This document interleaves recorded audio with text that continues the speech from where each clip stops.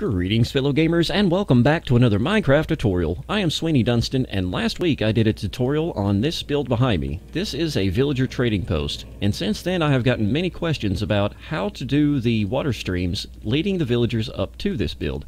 So that's what we're going to do today. So if you enjoy learning about Minecraft, go on down, hit that subscribe button, and let's get started.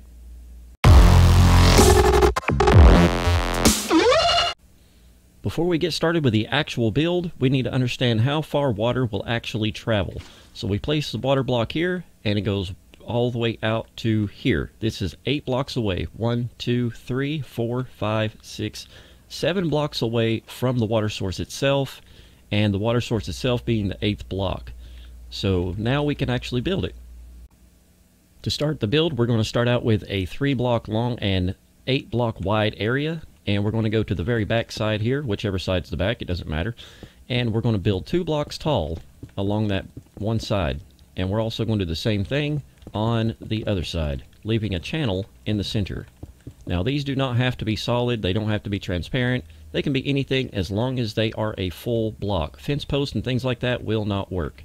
So now we're going to come over here to the back side and we're going to place a sign on the side of the wall right there.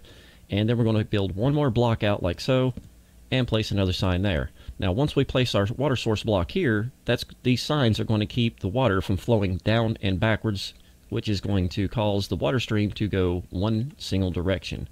Now as we can see here, this is 1, 2, 3, 4, 5, 6, and 7, and as we said, water will travel 8 blocks. So we're going to have to put another block here and go ahead and put a little more glass just like that. Now we can place in our water source block right there in the corner of those 2 signs, and as we see, the water flows all the way out to here as expected. Now we're going to place another sign right here, and this is going to start your next section. Now placing these 2 signs here where that water ends, and we're going to build out 8 more blocks from this bottom sign here. 1, 2, 3, 4, 5, 6, 7, and 8. And we're going to place the floor in as well as put the wall in. And now that we're done with that, we can come back over here, place a water bucket in once again, and that will flow straight out to the edge. Now this right here can be continued on as long as you need it.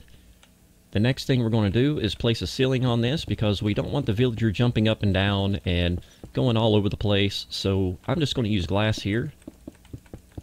You don't have to use glass again. You can use whatever block you like. You can use bottom slabs. Just don't use top slabs because then they'll be bouncing. Now as we can see, I am holding the space bar, and it's holding me right against the ceiling. And if we place a villager in here, we'll see how this works. As we can see, it's pushing him straight along. No bouncing, no movement, just straight movement. That's it. So what if you need to have this curve around?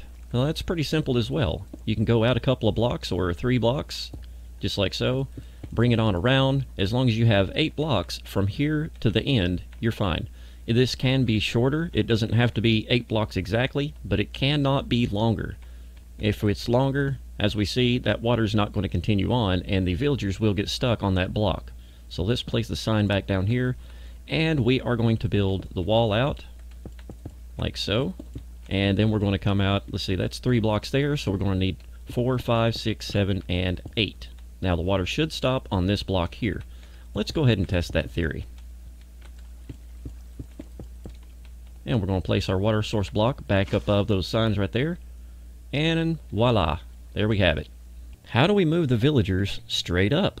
I'm glad you asked. Alright, so we're going to place in another line of blocks out here, and we're just going to make a 3x3 tube. And that's how simple that is. Just around like so. And we can build this as high as you need to. No worries there. Now once you get it as high as you need it, go ahead and break that block there. And you're going to place in a water block there with a sign on top of that, water block, sign, so forth and so on until you get to the very top of your build. Now what I'm going to do is I am going to place in one more row of blocks here because I just noticed I didn't make this tall enough. There we go. One last water source block there, and go ahead and finish up your wall and you're good to go. Now when the villagers come through, they're going to go up instead of around, just like so. Get this guy over here, and they're not going to drown over here because they have air blocks between each one of the water blocks. And as we see, up he goes. And now we're going to move the villager back over to this side and drop him back down into this water stream down here. This is going to be fun. So now we are going to make sure where our sign is here, and then we're going to make our floor here on this level. So come across to about right here, and then we're going to place in the back wall, just like that. And we're going to do the exact same thing we did down here, except alternate the flow of the water. So now we have finished up this level here. As we can see, that is going to be the same exact thing as down below. Now, since this guy is already poking his head up above where we need it to be, I'm just going to go ahead and break these 2 blocks here, flush with the floor down there. He's going to come down and go all the way over to here. This is going to be the 9th block in this line. And now I'm going to go ahead and place in the top of the glass here, so that once he comes back up, he doesn't start bobbing up and down again.